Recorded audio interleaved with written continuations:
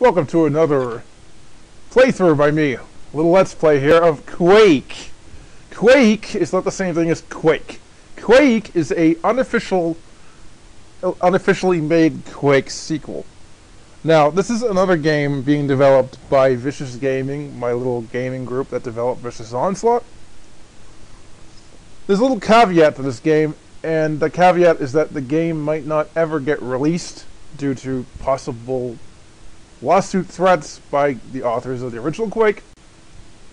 I am going to show off the game in the Let's Play instead, so that it will at least be shown off. It's just like Vicious Onslaught, it's a GZ Doom engine game. Just like Vicious Onslaught, it uses randomly generated maps made with a modified oblige called Randoom. And it's quite difficult. This is a far harder game than normal Quake is. Even on the easiest difficulty setting, it's much harder. This is probably the hardest game I've ever developed, people. So I'm going to have a hard time with this. If I die a lot, that is guaranteed in this game, because it's very, very cruelly balanced, to the point where enemies can insta-kill you very quickly. You take lots of damage even on easy. Health is quite scarce.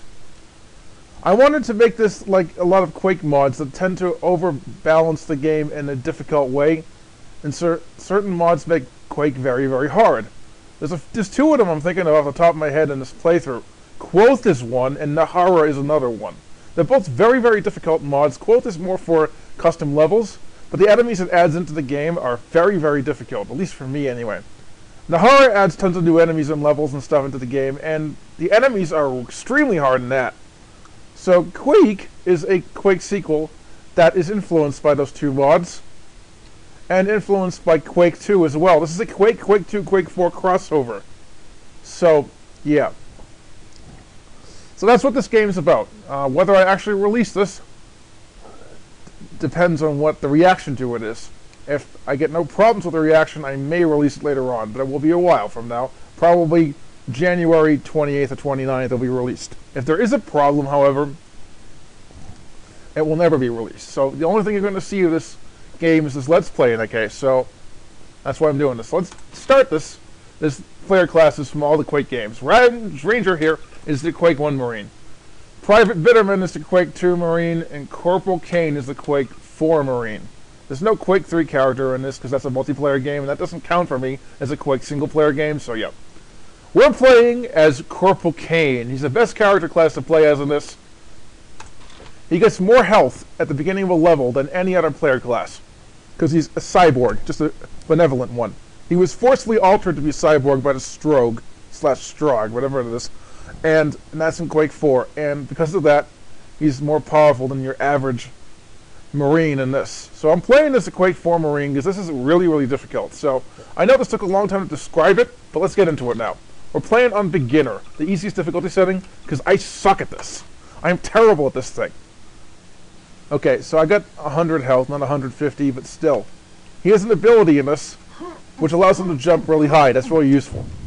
So here we go. This gun here is your blaster. And this gun here is your nail gun. All guns with secondary fire in this.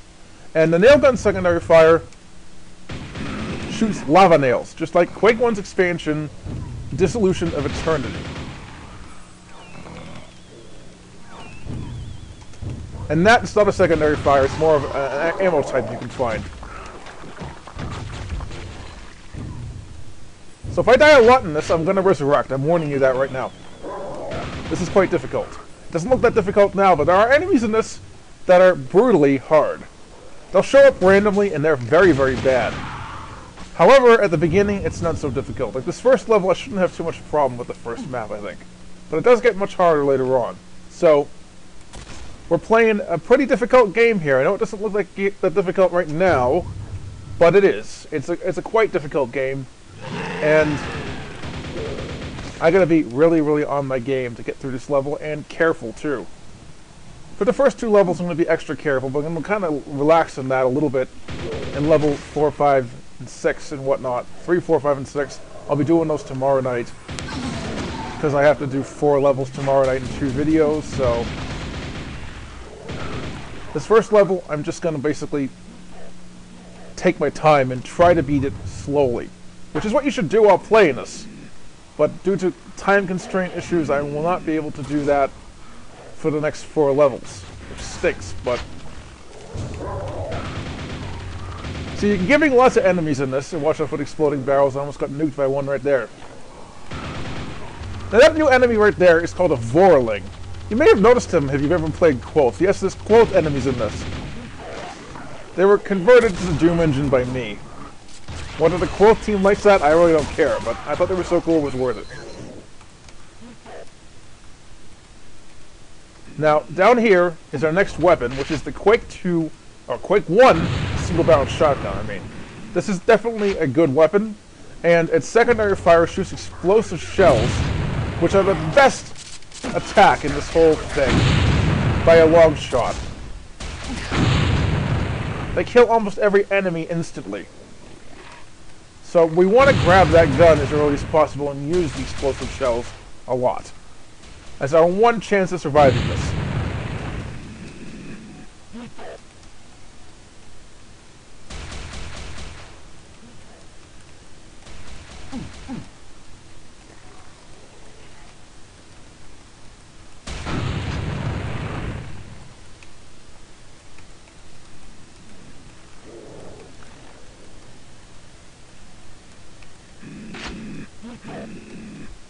Now, explosive shells in this are not an ammo type. They're just a secondary fire.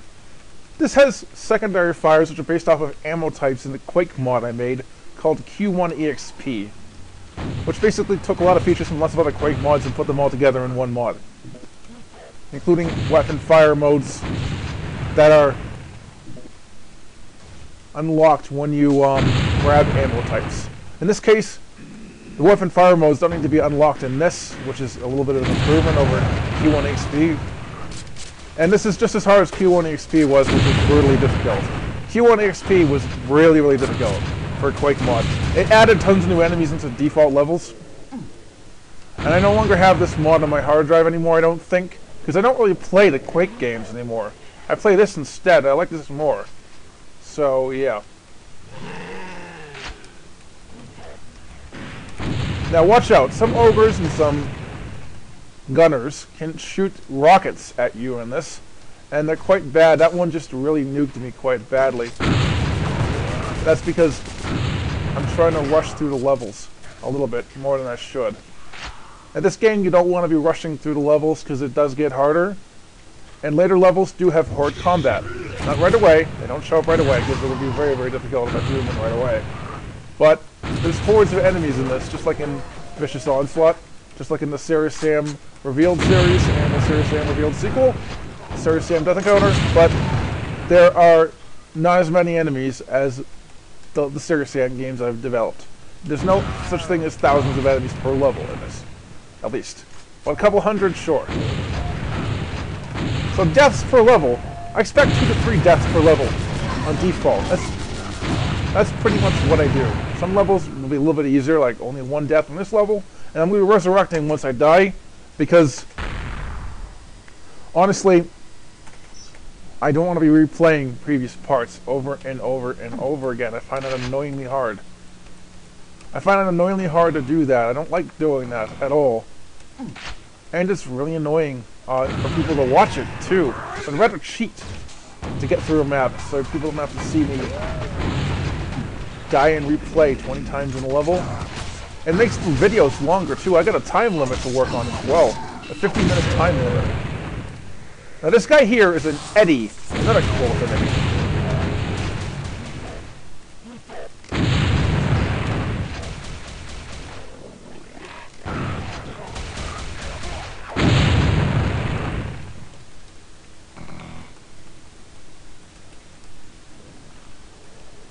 Now, we gotta go through this locked door. And in this game, things get more difficult than normal Quake. The Quake 4 enemies really add difficulty to the game. And so do the Quoth enemies. We just grabbed the Quake 2 double barrel shotgun there. This weapon's from Quake 1 and Quake 2 and this, none from Quake 4. Quake 4 enemies are something I've seen in Doom mods, but I have never seen the weapons. So you'll never see Quake 4 weapons in this.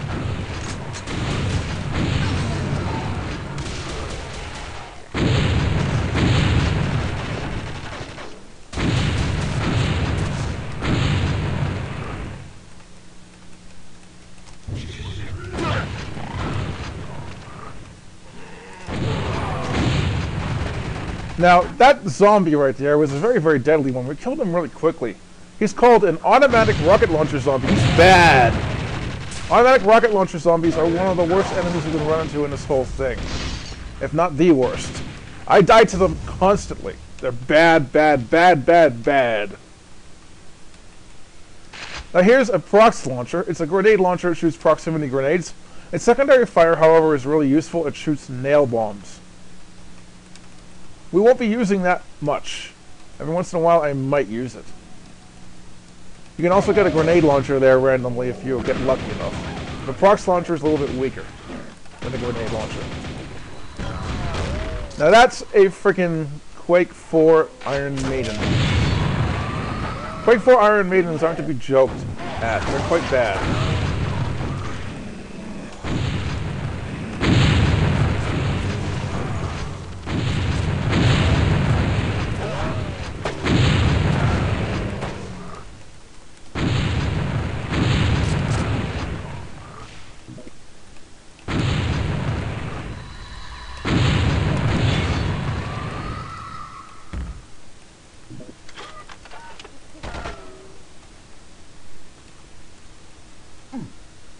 That's a hammer. I'm not going to be picking that up. Well, I will be, but I'm not going to be using it. It's not a very good gun.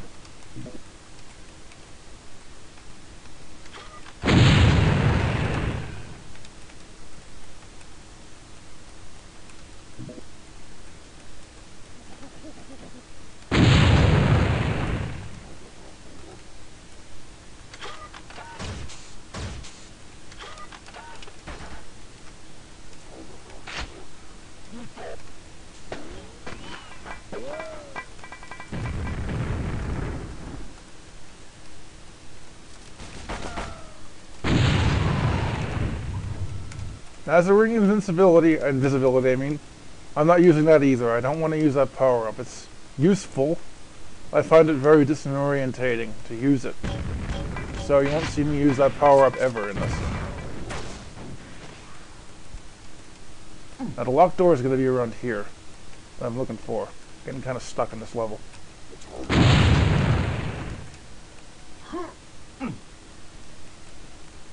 It's not here.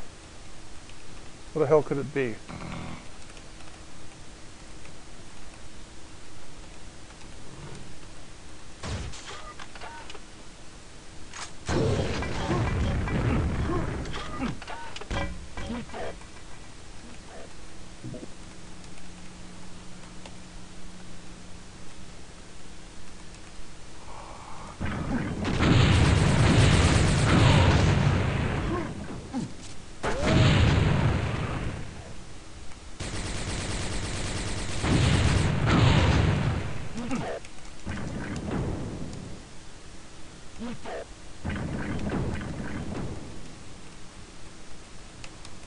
Alright, here we go.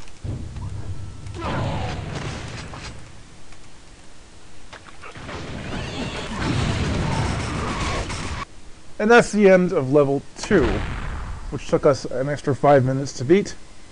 That's the end of video 1. I'll continue in video 2 soon.